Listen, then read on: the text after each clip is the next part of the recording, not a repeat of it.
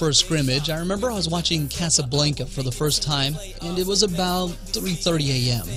I laid in bed, slowly fading away, when I heard my cell ring. It was Kobe. I nervously picked up. "Hey, Rob, I hope I'm not disturbing anything, right?" No. What's up, Kobe?" "Just wondering if you could help me out with some conditioning work, that's all." I checked my clock. 4:15 a.m. "Yeah, sure, I'll see you in the facility in a few minutes." It took me about 20 minutes to get my gear and out of the hotel. When I arrived and opened the door to the main practice floor, I saw Kobe, alone. He was drenched in sweat as if he had just taken a swim. It wasn't even 5 a.m. We did some conditioning work for the next hour and 15 minutes. Then we entered the weight room where he would do a multitude of strength training exercises for the next 45 minutes. After that, we parted ways and he went back to the practice floor to shoot. I went back to the hotel and crashed. Wow. I was expected to be at the floor again at about 11 a.m. I woke up feeling sleepy, drowsy, and pretty much every side effect of sleep deprivation. Thanks, Kobe. I had a bagel and headed to the practice facility. This next part I remember very vividly. All the Team USA players were there, feeling good for the first scrimmage. LeBron was talking to Carmelo, if I remember correctly, and Coach Krzyzewski was trying to explain something to Kevin Durant. On the right side of the practice facility was Kobe, by himself, shooting jumpers. And this is how our conversation went. I went over to him, patted him on the back, and said, "Good work this morning." "Huh?" "Like the conditioning. Good work." "Oh, yeah, thanks, Rob. I really appreciate it." "So when did you finish?" "Finish what?" "Getting your shots up. What time did you leave the facility?" "Oh, I finished, well, just now. I wanted 800 makes, so yeah, just now." My jaw dropped. He had been at the facility from 4 a.m. to 11 a.m. on the day of our first scrimmage. Every story about his dedication, every quote that he said about hard work, all came together and hit me like a train. Alright, all praise unto Yahawashi, may outside double honors to the apostles of GMS. Only you brothers that be pushing this truth and sincerity. Alright, I basically wanted to do a video about being comfortable, and I was gonna title it, comfort is a destructive thing, but the Spirit had to go down another way, and really this lines up more with the video that the elder apostle Tahar had done with regards to lukewarm brothers. Yahawashi may outside Ratas, I ain't a lukewarm brother, and if I am, the Most High quickens my spirit to where, the work be pushed up there. But with all that said, not to take anything away from Elder to Apostle Adar, because pretty much Elder Apostle Tahar, because pretty much everything was said in the video. And if it were possible to add, then hopefully this will be an addition to that. And what I'd stumbled upon is this video, man. When I grew up, I used to like the sport of basketball, and you do how it is. You grow up, you play, and it is what it is, okay. But what always fascinated me was this so-called and these people look at this man as he's some god or anything. And the fact of the matter is, he's just a man, okay. But the men of the Lord, as touching the worth ethic this man's put in, you're supposed to be matching that, man, okay. As you've heard from the quotes from before, man, your jaw should have dropped. Now, he did that just to put a fucking basketball in a hoop, man. I remember I was speaking to a brother about this. He put all of this work in, alright, for just to put a basketball in a hoop, man. Now, the glory that the Most High is going to give his men is going to exceed that. The stuff saith the scriptures, man. And that's why you're supposed to go for the uncorruptible crown, because he did all of this to obtain the corruptible crown. Okay, what's this going to mean in the day of judgment, man? It ain't going to mean a damn thing. Okay? Alright? But you're supposed to be putting that work in, alright? And you seeing, and that's worth ethic. That's supposed to make you think, man, damn, I ain't pushing enough, man. I'm not working hard enough. Okay? That should be the measure, and that's really like a worldly measure. Because some brothers might tell you, look, that's actually not enough, man. You gotta sleep, dream, and quote unquote shit, whatever. This truth, man. Your whole life, your whole being is gonna be about this truth. And I believe the Apostle Tahar had made a statement about that. That everything, whether it is eating food, whether how you're dealing with women, whether whatever, man, it's all gonna be filtered through these scriptures, man. Okay, you literally have to be about this thing. There's no Saturday you come to the camp and then on Sunday you relax off. Really, in some kind of way, you really kind of want to relax around brothers and then be tightened up during the week, because if you do it that way, I mean, you ain't supposed to be relaxed anyway. But if you do it that way, at the very least, brothers gonna pick you up on when you slip up. But when you're on your own, man, oh man, you wanna be super tight, man. You want to be super tight just to make sure that you ain't, you are meeting your quota, man. You're meeting your measures, man. So I'll end up a few scriptures. Hopefully that's going to be a link in with all of those statements that I had made. I'm not going to draw this out too long. Like I said, if it were possible to add on to what was said, then hopefully this will be an addition. And, I'll just get through these scriptures. So the first scripture I've got is the book of 1 John 2 and 15. It says, "Love not the world, neither the things that are in." Now, when you see this, and like I said, this is just for putting a fucking orange bowl inside of a fucking net.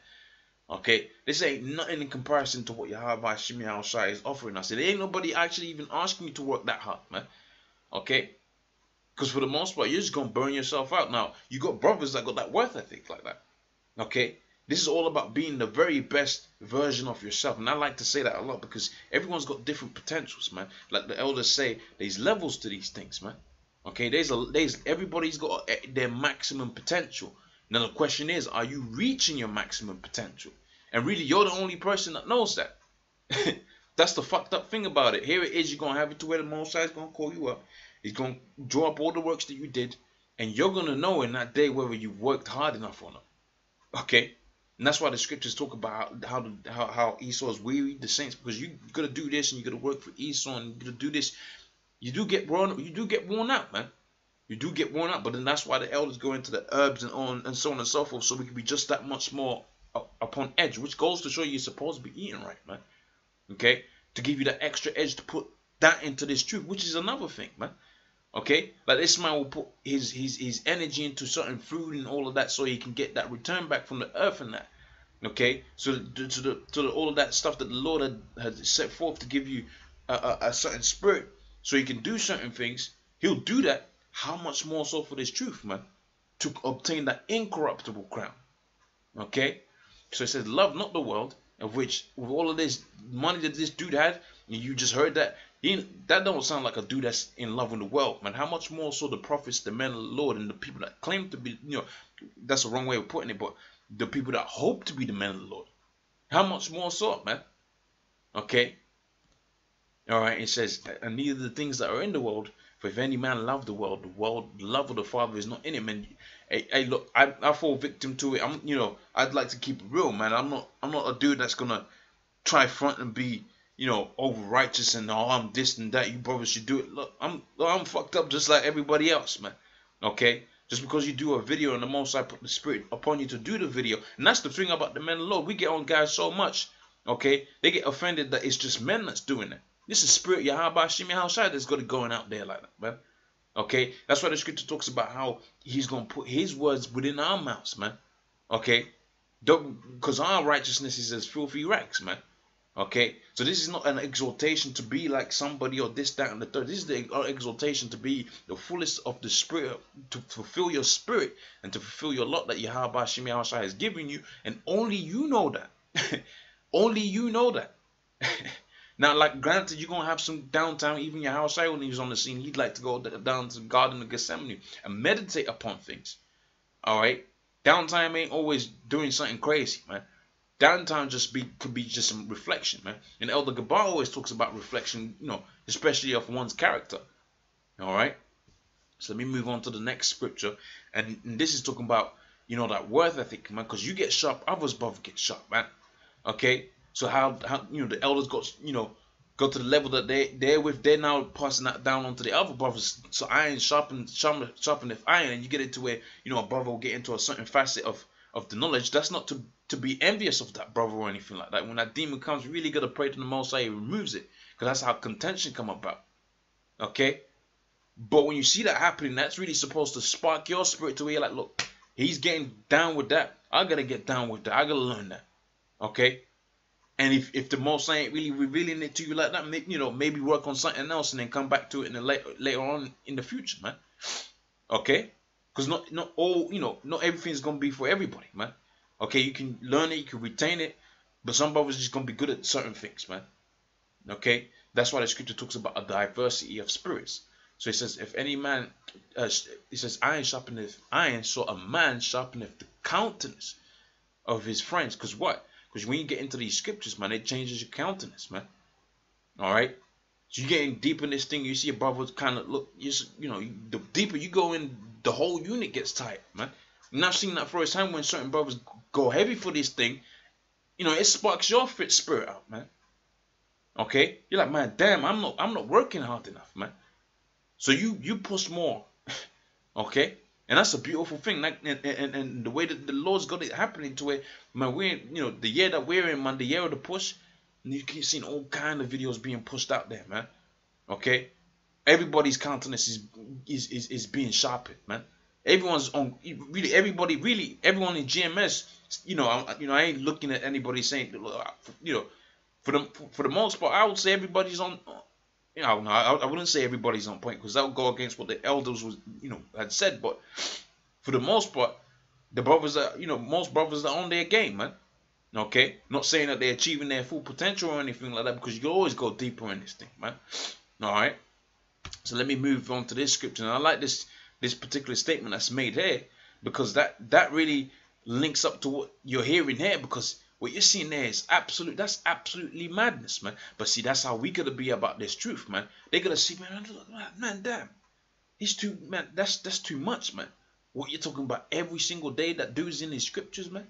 He's dealing with things pertaining to the scriptures. That's ridiculous, and that's what they're gonna see, and that's what the scripture says, that we fools accounted his life madness and his end without honor. Because you're in that scriptures, man. Oh, he ain't gonna get that car. He ain't gonna get that house. He's always in them scriptures. He ain't got no ambition, man. Our ambition is to obtain the incorruptible crown, man.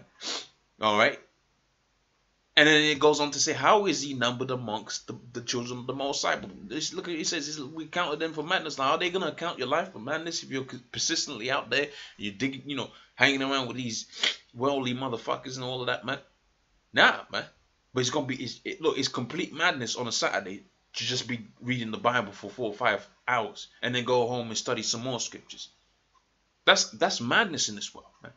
That's absolute madness. But guess what? That's what the Most High requires, man. And really, I'll say this, man. You know, you might be just coming into this thing. After a while, you learn to love it. You learn to love it, man.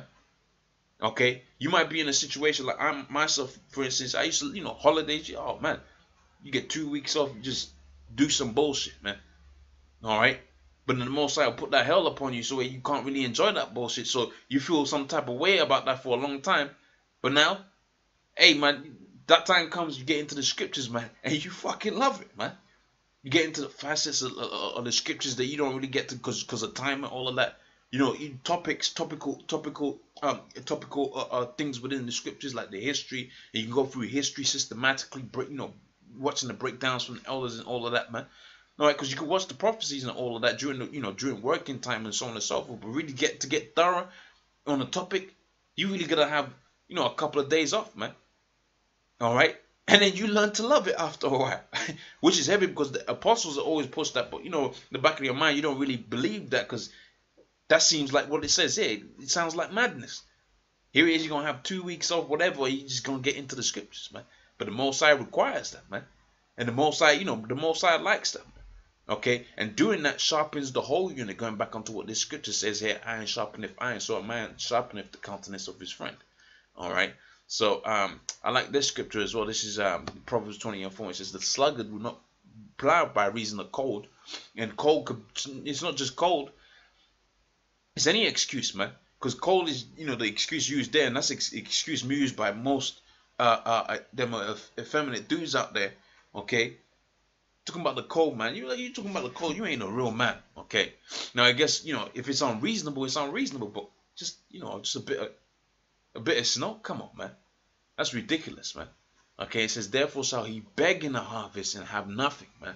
Okay, and I'll finish up with this scripture. It's lucky if I've dragged this out a bit too longer than but I really should have had it. But so lucky for any shortfalls in how how I may have phrased certain things that this is not to offend anybody or anything like that. It's just something I was thinking about when I had watched this and I had watched what the elder apostle had posted. Okay, it says, therefore endure hardness as a good soldier, all right, of Yahawashi Mashiach. Okay, so you're supposed to endure that, man. Okay, endure it, and then like I said, man, after a while you actually start liking it, you start loving it, man. Right, you start you start enjoying all facets of this thing. The hell, sometimes you get a little break and whatnot. How the Most High will line up certain things to happen in your life, and at the beginning you might consider it hell, but at the end you really consider it blessing, man. And the Most High works like that, man. Okay, and that's why it says endure, because that endure really is synonymous with patience, because that patience, you wait a while and then you see all kind of beautiful things manifesting, man. It's a beautiful thing, man. It says, no man that warreth entangleth. So when you are at war, of which the scripture says this is a spiritual war, it says, no man that warreth, so no one that's fighting the spiritual battle should be entangling himself with the affairs of life, that he may please, that he should what? Alright, so if you're willing to please him who hath chosen him to be a soldier, right, you really can't be entangled with these different things. Now, I would hope the Most High will have it to where you can, you can move in and out like Neo and Superman, okay, but there's no guarantee to that, okay. There's no guarantee that you're gonna be able to do that. There's no guarantee that's gonna be the facet of life that the Most High has chosen for you. All right. So really, you just gotta endure whatever's happening. Like I said, that word is synonymous with patience, man. So hopefully that was of edification. Like I said, I wasn't doing it to the intent of offending anybody or anything like that. I'm a bit brushed with my words, so hopefully I didn't come across offensive or anything like that. And hopefully, like I said, it was of edification. Okay, so with that, I'm going to say, all praise unto Yahawashi, double honors to the apostles of GMS. Honestly, brothers, I'll be pushing this truth in sincerity. Shalom.